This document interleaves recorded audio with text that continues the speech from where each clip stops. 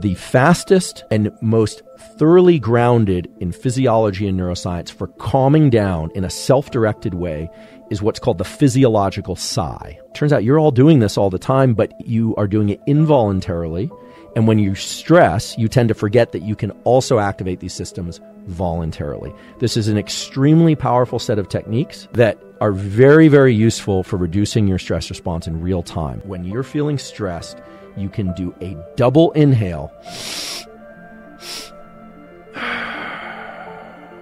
long exhale. Now, I just told you a minute ago that if you inhale more than you exhale, you're going to speed the heart rate up, which would promote more stress and activation. When you do the double inhale exhale, the double inhale reinflates those little sacs of the lungs, and then when you do the long exhale, that long exhale is now much more effective at ridding your body and bloodstream of carbon dioxide.